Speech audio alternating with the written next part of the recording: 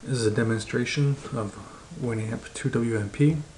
It's a free and open source program I created, and what it does is it copies your Winamp playlist to Windows Media Player. I wrote it so that I could sync my Winamp playlist into Google Music Cloud service. Currently, Google Music will let you import your entire music directory, but it also let you do playlists from either iTunes or Windows Media Player. I didn't want to do my entire library, and I use Winamp, not either of the other two options. So I have a tutorial online to how to manually do this, but this tool automates it, so you don't go through the messy process of finding the files and copying them and renaming them, all that kind of stuff. So here's my Winamp playlist. My library, I've got 6 playlists here. I just started up the Winamp2WMP program. What that's going to do is going to look online first to see if there's any updates, and if there are, it'll alert you. You can download a new version.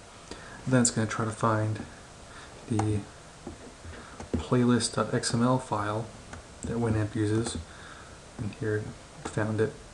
And when it does, it'll find the playlists that you use in Winamp.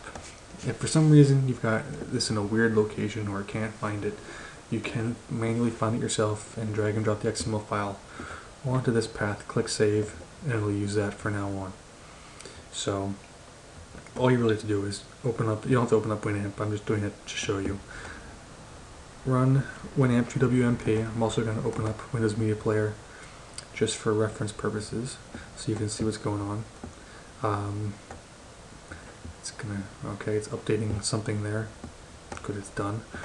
So if I just click the buttons here that are named after the playlist, you'll see them automatically imported into Windows Media Player. So there you go. It's that easy. And now you can go into Google Music Cloud Service or whatever, and now you've got all this music.